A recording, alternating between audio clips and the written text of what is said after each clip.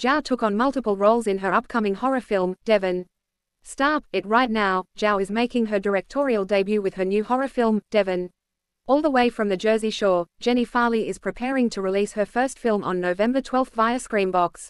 She is known for being a reality star alongside her Jersey Shore crew Nicole, Snooki, Polizzi, DJ Pauly D, Mike, The Situation, Sorrentino, Vinny Guadagnino, Dina Nicole Cortese, Ronnie Ortiz Magro, Sammy, Sweetheart, Jankola, and Angelina Pivanik. Since filming the spin-off show Snooki and JWoww with her 36-year-old bestie, she has been dreaming of this exact moment. She wrote on an Instagram post, "I still remember filming at an abandoned asylum on #Snooki and JWoww and telling myself, one day, I'm going to make a movie here."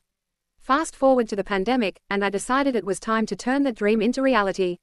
With the help of some amazing friends, we brought Devon to fruition.